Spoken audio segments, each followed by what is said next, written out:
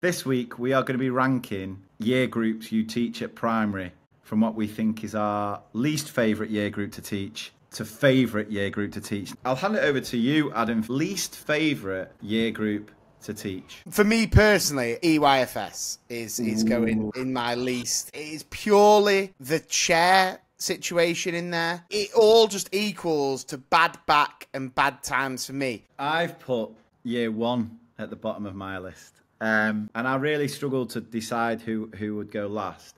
But I've put year one purely at the minute for phonics. I'm not debating the importance of phonics. I'll just be brutally honest here. I just find the teaching of phonics really boring to teach.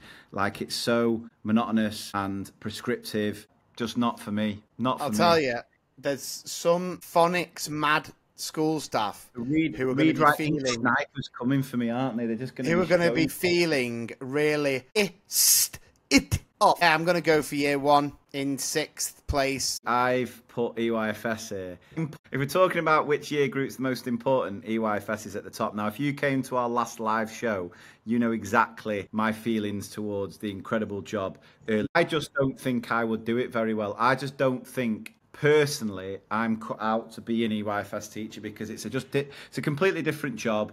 I respect and admire it unbelievably. I just don't think I would be cut out to do it. It's not you, it's me. What I will say though, if you've got a good EYFS team and they nail early years, it sets them up. Everything else just flows from that.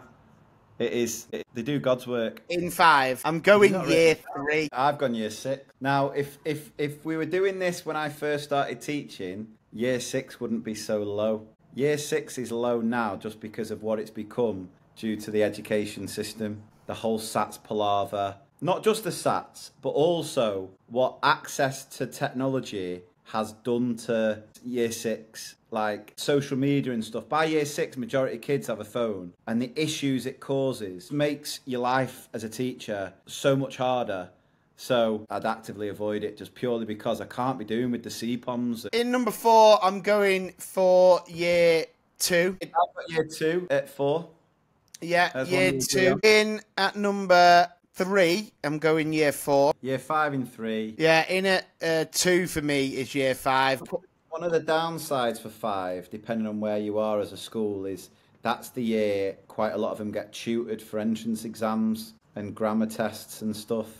That can be frustrating for teachers when you're teaching a math lesson following your scheme and then a child goes, well, actually, my tutor said you can just add a 0 on the end. It's like, oh, mate, your tutor isn't following the curriculum, pal, right? Yeah, I've got to teach this curriculum. Your tutor can say what he wants because he's not got Ofsted down his throat. I'm the one who's got to teach you this, yeah? You move your digits from the column to the left, pal. And then before you know it, you're flipping Kip McGrath, the bird. Into year 3.